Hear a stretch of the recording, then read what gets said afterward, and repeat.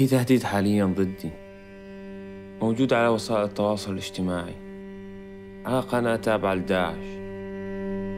بس فدائما احنا نقول بالرقاوي الموت هي موت. The men and women of Rakka is being slaughtered silently are real journalistic heroes. They work in secret and under constant threat, reporting on the depredations of ISIS in their home city. Some have fled in fear for their own lives. Even in exile, they are in no way safe.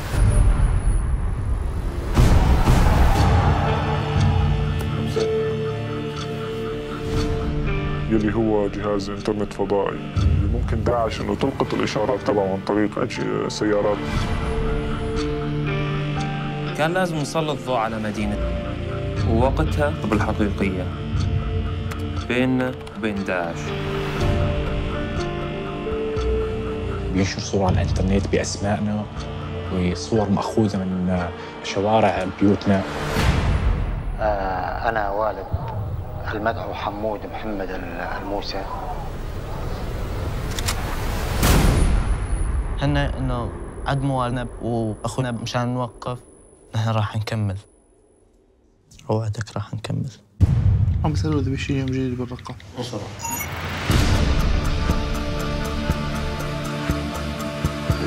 بالنسبة لنا ما بأي مكان آمن بالعالم.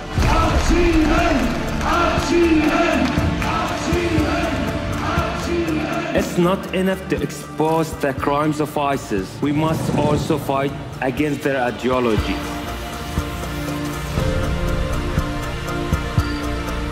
أتمنى إنه نعيش بحياة أحسن من حياتنا اللي عشناها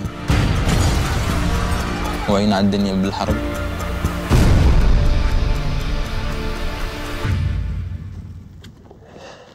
Either we will win or they will kill all of us.